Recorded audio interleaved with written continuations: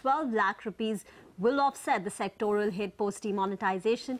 That's the word coming in from Harshil Mehta, the CEO of Diwan Housing.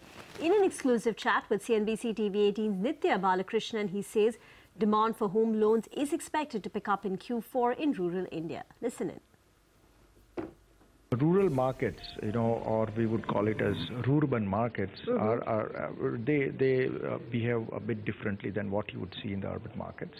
And over there, the biggest thrust, which we believe will come through the new schemes which have been announced on the 9 lakh and the 12 lakh, with the interest subsidy of 4% and 3%, because in that segment, that 3% and 4% makes a sizable impact, and this can definitely will lead to a fillip in terms of how the rural markets behave with that.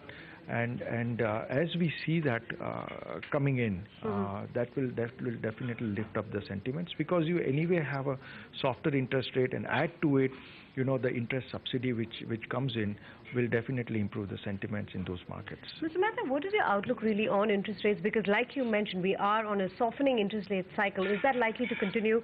And could that be, the big boost that the sector is really looking for?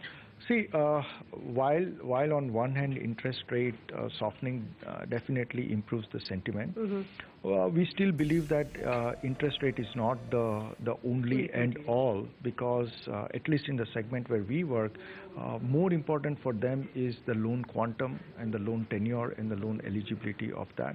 So you need to look at this holistically when we look at this segment, and we look at this sector as to how it goes out to meet the requirements of the end consumer. But definitely we are in the most interesting times, and it can only get better from here on. Well, the battle for Uttar Pradesh and Punjab